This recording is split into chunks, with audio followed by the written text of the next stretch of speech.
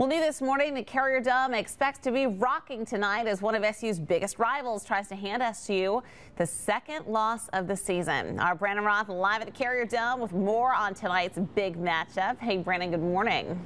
Good morning, Meg. What are we talking about losses? There's going to be no losses tonight because it's rivalry week in college basketball. And for SU fans, that can mean only one thing, that it's time for the hated Georgetown Hoyas to make the trip up here to the Carrier Dome. And SU is hoping for a little bit different outcome tonight than the last time these two teams played there. If you'll remember, it was almost 1 year ago today when the Georgetown Hoyas came knocking in off the dome in the Carrier Dome. SU only scored 56 points in that loss, but the team returned the favor with a win just a few weeks later down in Georgetown. This year, SU comes into the game riding an 18-game home winning streak.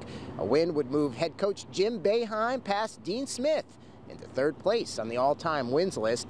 And students have been camped out up at the Carrier Dome for the past week now. We caught up with some of them last night who had set up tents at Gate E. They said it's the only way they can ensure that they're going to get a good ticket for the big game. And speaking of tickets for this game tonight, they've sold about 24,000 so far. They're hoping to break about 30,000.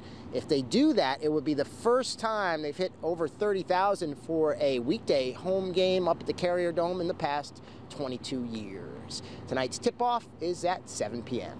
We're live up at the Carrier Dome this morning. Brandon Roth for Today in Central New York.